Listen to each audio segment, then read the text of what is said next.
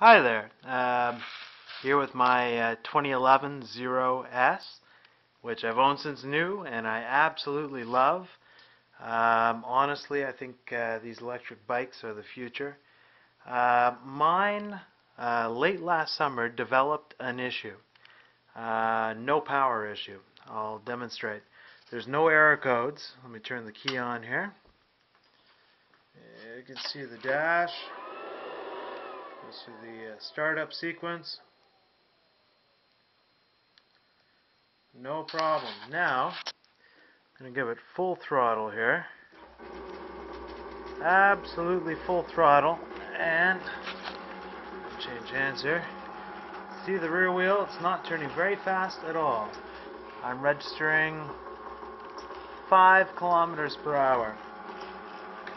Now if I let go, it continues turning, I can actually grab the rear wheel and the motor just hums. Anyway, if somebody has any ideas, I would very much appreciate it. Thank you very much. Have a great evening.